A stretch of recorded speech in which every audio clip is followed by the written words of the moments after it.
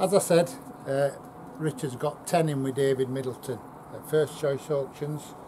The date is 29th. Saturday 29th. That's at Washington Gardeners Club, a big workman's club.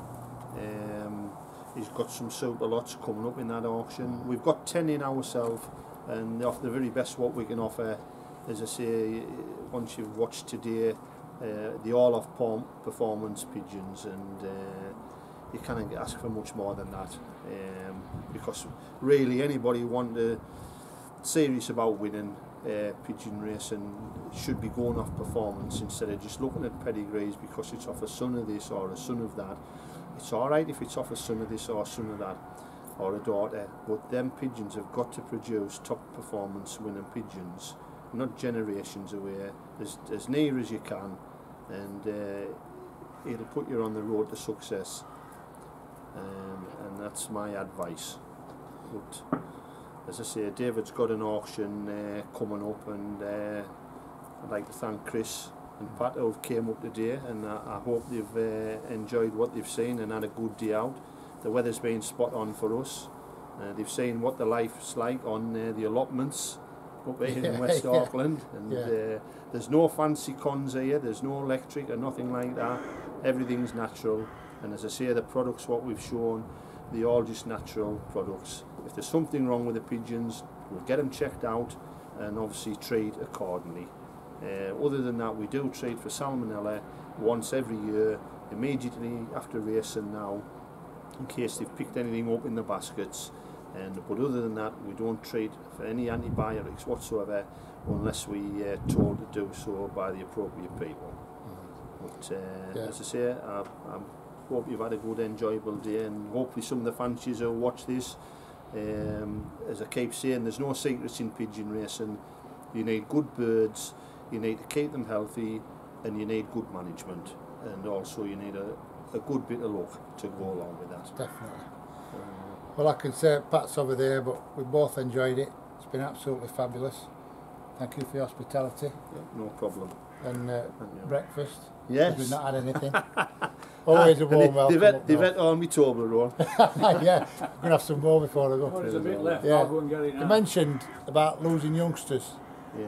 The factory over there, I mean, there's only one batch there, but I've seen maybe 200 strays on the factory, so it must be a job keeping your youngsters away from them. It is. At the beginning of the year, the factories over there might be about 20 pigeons, and then as the season progresses, all of those will be pigeons with rings on. Yeah.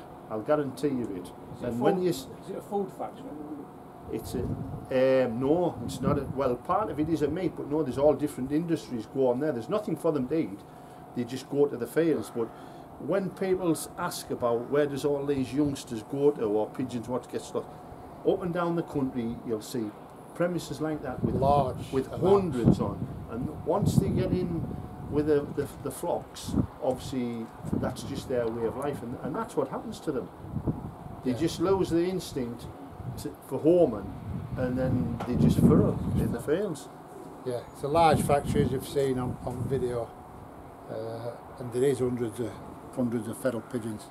On a race day, when there's one comes, we'll say there's one for the factory, they've won again. And one thing I would say as well, and probably same for David, is like to keep a close, small family, if you like, of people around me at MPH and bring performance pigeons. And Richard's just agreed that he'll stick with me for a few years. Probably will with David as well. Smashing guy, David. I hope your auction is a big success. I'm sure it will with quality because I've been through them today. So I'd like to thank Richard for that as well.